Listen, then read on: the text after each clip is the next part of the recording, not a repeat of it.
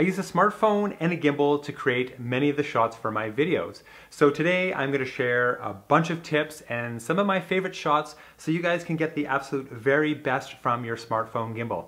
So yeah, let's just get right into it.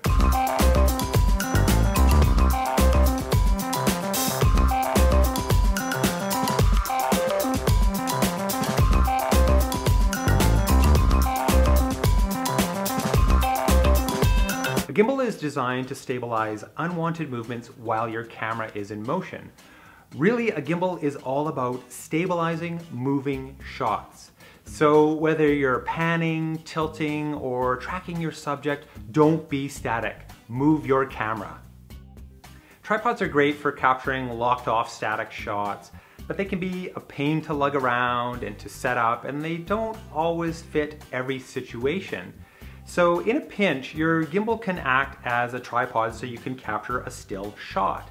So when you're setting up, just keep your body nice and stable, keep your elbows tucked in, and that's gonna allow you to capture a great still shot with your gimbal. When shooting with my smartphone and my gimbal, I always set the focus and set the exposure, and then I lock them down. Now I do this because I don't want the camera hunting for focus, and I don't want the exposure fluctuating while I'm shooting. So remember, lock down that focus, lock down that exposure, and you're gonna get more cinematic and professional looking results. One of my favorite handheld gimbal movements is simulating a crane shot.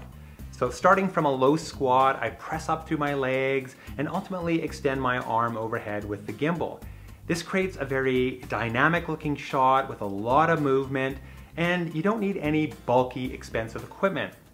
Also, it doesn't have to be a big movement. Even small changes in your camera height can make a big difference. Besides looking amazing, slow motion video has the added benefit of making the footage captured with your smartphone and gimbal even smoother. And that's especially important as you push in really close to your subject. The closer you get to your subject, the more any unwanted movement gets magnified. So if you're gonna push in really tight, slow down your frame rate to get the most buttery, smooth footage.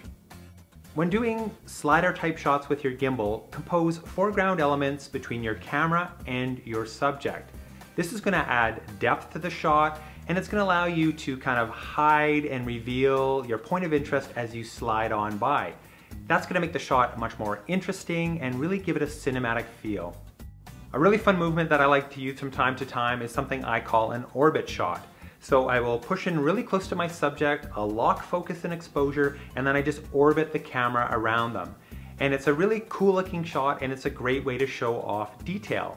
Now, a variation of the shot would be to pull out much further from your subject so you can show more of their surroundings. Another favorite gimbal shot of mine is I like to push in really close to the subject, transitioning from out of focus to crisp focus. Now, how I do that is I start up really close to my subject, I set focus and exposure, I lock them down, and then I back up until the subject comes out of focus. Then in post, I reverse the clip, so I transition from out of focus to crisp focus. No matter how carefully you walk or run, you're still gonna see some of that up and down or bobbing motion while doing your tracking or follow shots. Gimbals simply aren't designed to handle that up and down movement. So to smooth that out, try jumping on a skateboard or strapping on some rollerblades, or even sitting on the back of a bike while someone else pedals.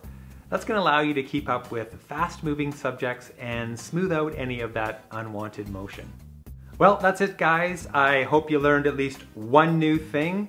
Please hit that like button, subscribe if you haven't already, and yeah, you guessed it, we'll see you next time.